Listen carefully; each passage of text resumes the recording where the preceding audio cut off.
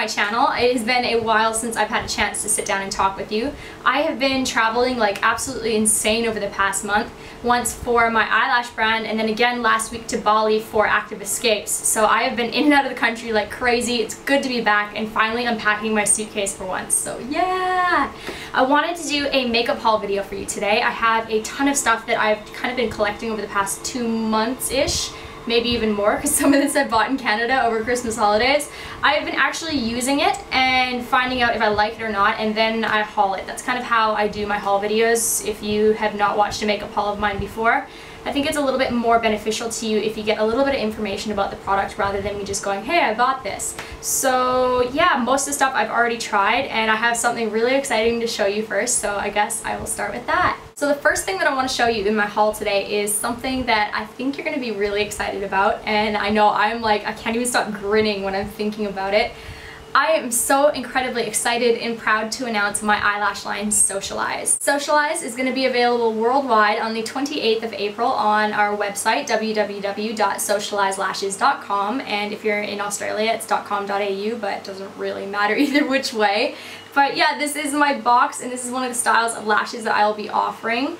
There is the back. I'm so stoked to finally share this with you guys. I've been like dying to tell you for ages and ages and ages. Please do sign up for the mailing list. It is on our website. That way I can let you know anything more about the launch date, and I really would like to do a beta test with my Instagram followers. So if you follow Socialize on Instagram, you might be some of the first people to get these lashes in your hands, even possibly before the 28th launch date. I've also set up a Facebook and a Twitter page for Socialize, and it would mean the absolute world if you jumped on there and liked it or followed it. It really, really helps me out. So excited to finally share this with you guys. Here's some more of my boxes, and I cannot wait to put these in your hands in April. It is just a dream come true. So yay, that is the first item in my haul. Okay, let's stick with eyes. I want to show you a palette that I ordered in September, and I just got it like last month. eBay for you. Anyway, it is a real version of it, so don't worry, it's not fake. It just took for absolute ever to arrive. They screwed up on the shipping like a million times. Anyways, it is the Lorac palette. I've been wanting this for so long, and I don't think Sephora sells it anymore, so that's why I had to go onto eBay. I've been using this like every single day since I got it. I love the colors in it. I'm sure you guys have seen this a million times on YouTube, but holy cow, if you can get your hands on one, go buy it. I love the colors, super pigmented, and I've just been having so much fun with this palette. I totally recommend it. Probably like it a little bit more than the Naked palettes. All of them combined. So yeah, this has been my absolute love. This next palette I received from one of my subscribers in Jakarta as a gift, so thank you so much if you're watching this. I absolutely love it. It is the Oriflame More by Demi palette. I didn't know Demi Moore did palettes, but apparently she's teamed up with this makeup brand to do a palette. And when you open it up, it comes in a velvet bag, which I thought was really nice. Good little touch. And I love the packaging. It's just gold and super pretty. I like gold packaging on things. The only problem is it gets really like fingerprinty, but whatever. And the palette itself looks like this. The only thing that I would say I'm not in love with about the palette is that everything is so small. There's a huge space for like the little brushes that they give you, but not very many people actually use the sponges or brushes, and obviously people buy the palette for the makeup. So some of these little things are absolutely teensy, but the colors are really, really pretty, and they're super pigmented, and I really like the color scheme. So thank you very much to my subscriber who picked this up for me, because I've been loving it. Usually I don't get this many palettes, but I've wanted this one for quite a few months, ever since I saw Makeup by Tiffany D use it, because she was a partial creator in making it. And that is the Paris palette from Sigma. And you guys know I use Sigma palettes all the time, so this should come as no surprise that this is now in my collection. I think that the colors are super pretty. I really specifically wanted this one for these two colors and the blue, so maybe I will do a makeup look using this coming up. But yeah, I love it. I love the blush colors. I think it's just an all-around really pretty palette. A little bit clunky, a little bit big, so this one's definitely not one that I would be taking traveling, but it's good for a home palette, and I like it a lot. This next palette is something that I received in my P.O. box, and huge thank you to whoever sent it to me. I think it was probably the company, but huge thank you anyways. I think a lot of you are going to get kind of excited when you see this. I'm going to put it up and see if you can guess by me just holding it up. Can any of you guess yet? Are you ready? Are you ready? It's a Divergent palette, and if you've read the books, you know that Divergent is a wicked trilogy. I've been absolutely loving it. I'm on the last one right now. I've been putting off reading it, so I need to finish it. But it is stunning. It's a huge palette. I actually was using one of the lip glosses, so it is out of there. comes with a brush and 4 lip colors and 4 palettes. So let's go through these palettes for you. Whoops. Hopefully I don't drop these. So the first one is the, I can never pronounce the actual homes of them. Okay, Abnegation, is that how you pronounce it? I hope it is, because if not, then I'm doing it wrong. And it looks like this. If you've read the books, you kind of know that they're a very, like, I wouldn't say plain Jane, but very non-makeup-y type sector in the book series. So that's kind of reflecting in the makeup. The second one is the Dauntless one, and Dauntless is a little bit more tough and a little bit more rebel-like, and so the colors reflect that in this palette as well. I think they're absolutely beautiful, and I love, love, love the end colors in all of them. They're super pretty. I don't know if you can like disattach this or anything, but I don't want to pull too hard in case I break it, but if you have this and you know, like, do these clip on and off, let me know so I don't bust it. The last one is the Aritude one, and the colors are like that. So I think out of all of them, this one's probably my favorite color scheme. But the last palette that there is isn't an eye palette, it's actually a cheek palette, and I'm in love. I'm freaking in love. I'm wearing it today. It is this. This highlight color is like the bomb.com be all end all. I love this. So loving this. Cheek color, I'm wearing this one right now, and I am wearing the bronzer today. Absolutely loving these. I think that this will be my go-to travel cheek palette. So thank you very much, whoever sent this to me. And then the final 4, where's the other one? Final 4 lip colors are just kind of nudie and shimmery lip colors. And these look like the Hourglass packaging. So does anybody know, did Hourglass do this whole setup? Because this looks exactly like the brand Hourglass. I don't know, but I've definitely been using it. I really like it, and the color is really super pretty. Mwah! And speaking of Hourglass Cosmetics, when I was in Sydney in Mecca with my friend Renee, we were talking about Jaclyn Hill, because who doesn't? She's amazing and I love her channel. She always uses this product, which is the ambient lighting powder, and I was like, okay, well, we should probably both buy it. So Renee and I ended up buying it. This one is the diffused light one, and I kept the packaging so you can see what it looks like. I've been using this every single day since I got it. It looks like this. It just really blurs your pores and kind of brightens up your under eye area. If you're really pale, you could probably use this all over your face because it does come off kind of sheer when you actually rub it in. But I only use this underneath my eyes. I love it. It just makes the lines look like there's no lines. It makes everything settle in and stay in place. So I've been using this and I've been absolutely loving it. I also picked up an Hourglass lipstick while in Mecca. This is the Opaque Rouge Liquid Lipstick 14-hour wear.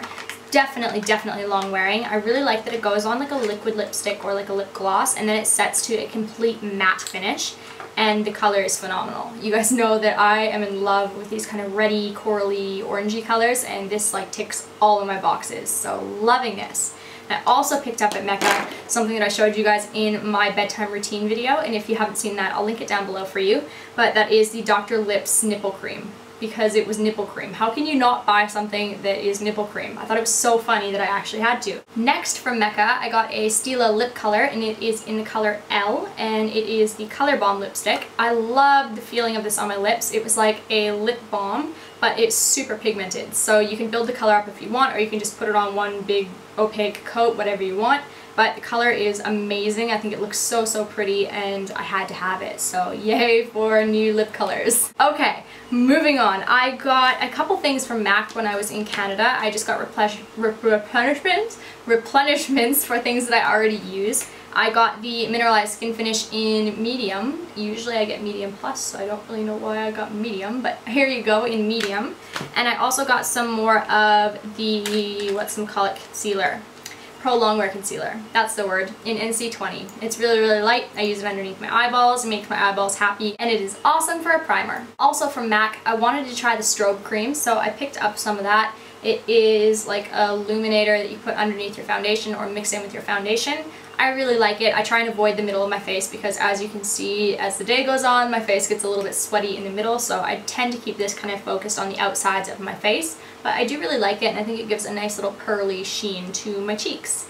And then I picked up 4 lip colors from MAC because I really like MAC lip colors, and the colors are amazing.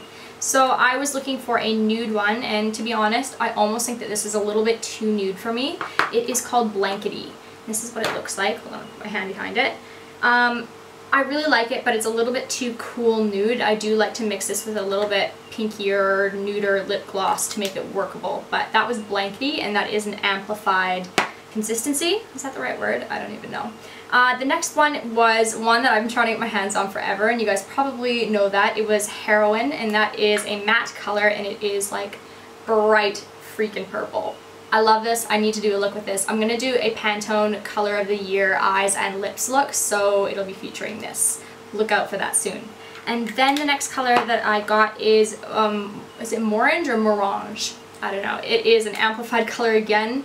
It's orange. It's beautiful. I really wanted to get it because I like the Chi Chi lipstick. It is, can't remember the name of it, but it's really close to this, but it wasn't quite this, so I needed to pick up Morange. And then the last one that I got was one that you guys ask me about all the time whenever I post photos with it, and it is in All Fired Up. It is a matte lipstick, and it looks like this. It's like an off red, kind of like a berry red color. I love it. I think it's beautiful, and is it just me, or do these lipsticks smell friggin' amazing? Finally from MAC, I got a lip pencil, and that was in Vino. You guys probably have already seen this on YouTube before. It is a dark purpley color, like that. It's pretty. I'm gonna wear that with Rebel. How original of me. The next place that I shopped at was Benefit, and I initially went in to get my eyebrows done, and I walked out with a bag full of products, as one does. So the first thing that I got was their brand new cheek stain Lolly Tint. And I guess this can be used as like your lip stain as well, but I like it best as a cheek stain, and it's phenomenal. I think that this product is so super pretty. The packaging is really pretty too, super cute little polka dots. But it looks like this, and I love it because it's like a gel stain. So when it comes out, it's almost like this weird kind of orchid color, but when you rub it in, it turns into the most pretty flushing color. You can build it up as strong as you want. I think this is just absolutely gorgeous. I wore it a lot when I was in Bali because I think that any type of cheek stain is perfect for hot or humid weather. It just stays on you better. But yeah, I've been absolutely loving this. I think it's a great product, and I'm really excited that I added it to my collection. The next thing that I got was a new Professional product, and you guys know I use the Professional as a primer, so I thought that this was really interesting. It is Agent Zero Shine, and I have only used this twice, and I used it in Bali, and I think that everything anti-shine in Bali completely cancels out because it is so humid there and so sweaty. It's just like, it's not even the product's fault if it doesn't do what it says it'll do. It's just Bali's fault because it's so sweaty. Ah, I can't get this out. Hold on. How did I shove this back in there that good? Shit. Okay, let me go through the bottom. Oh, that's why, because I tried to shove the little thing in it as well. There we go. Okay, good to go. So I'm pretty sweaty right now. Let's see how this does. I will mop up some of my sweat with a tissue because you don't want to put it directly onto a sweaty face. If I had blotting pads, I'd probably use blotting pads, but I lost my purse when I was in Bali, and my blotting pads were in my purse. Anyway, okay.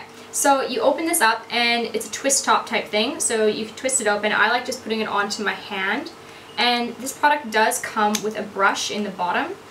Whoop, like that. I don't really care if I use this one or my other one. I kind of like my other one better, so I'm going to use this other big one, and I'm going to pick it up and apply it a little bit more. It's definitely getting rid of the shine. Alright. So maybe I will do a video showing you guys how long this actually works throughout the day, like if I have to touch up or anything. But for initial use, that looks like it works actually pretty well. What do you guys think? How freaking long is this haul? I apologize. I will not build up this many makeup products to show you at once ever again. I probably say that every single time, but I will try harder next time. The next thing that I got, I actually purchased while I was in Indonesia, so this is probably one of the only things that I actually got while I was traveling, and that is the Glam Glow Mask. I've heard so much hype about this, like everyone and their mother uses this. I, to be honest, do not think it's worth the hype.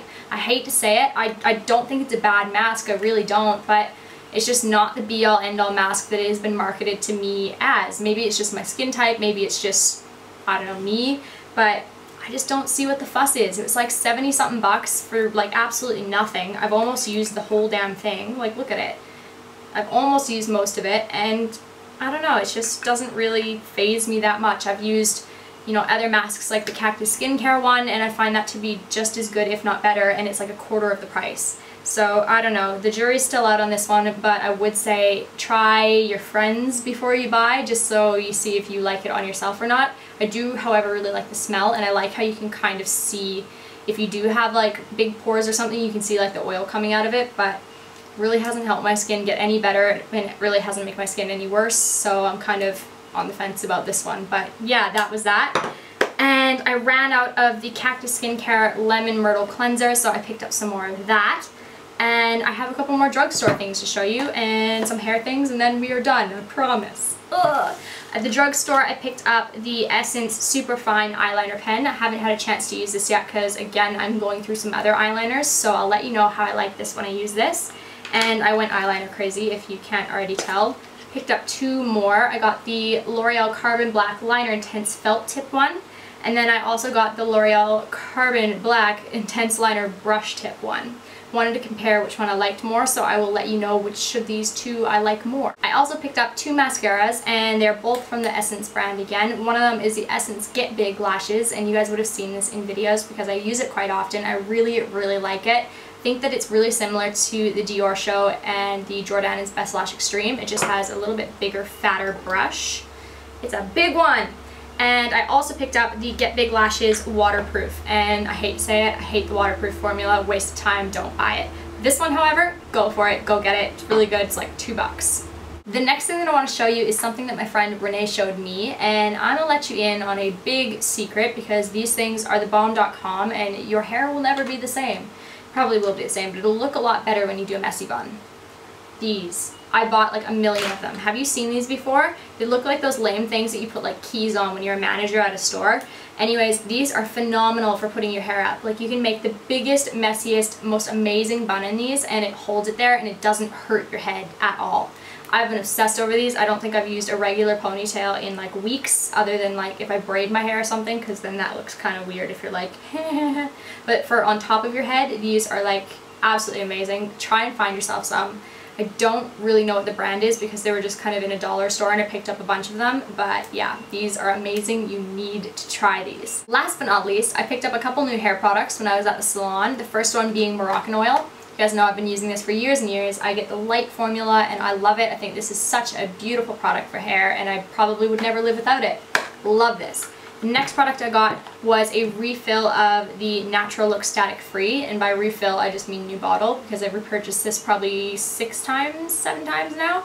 Really like it. It smells like oranges, makes your hair nice and shiny and smooth and pretty, and I love it. My hairdresser recommended this and she couldn't have been more correct. It's a good product. The last product that I picked up, I promise it is the last thing that I will show you and then I will shut up and you can turn this video off. It is the Sea Air Mist from Juice for Thirsty Hair. I've never really seen this brand, but I saw it on the shelf and I wanted to try a sea salt spray, so here it is. I've used it once. I didn't use it when my hair was actually like beachy texturized. I used it on straight hair. It didn't really work that well on straight hair, but I think it would work really well on wavy or curly hair.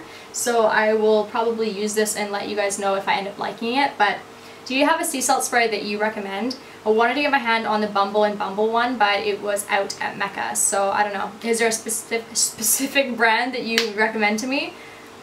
I am losing all English skills, so it's probably a good time to end the video. So that is the end of this ridiculously large makeup haul. I hope that you enjoyed it and found some new products to either try or borrow from friends or what have you. Don't forget to check out Socialize. Please, please, please. I would really appreciate it if you did follow on Instagram and everything else. This is now on my thumb. I'm ready to put my hair up and not talk about videos anymore and edit this and go and eat some dinner. And I love you. I will talk to you soon. I will see you in my next video.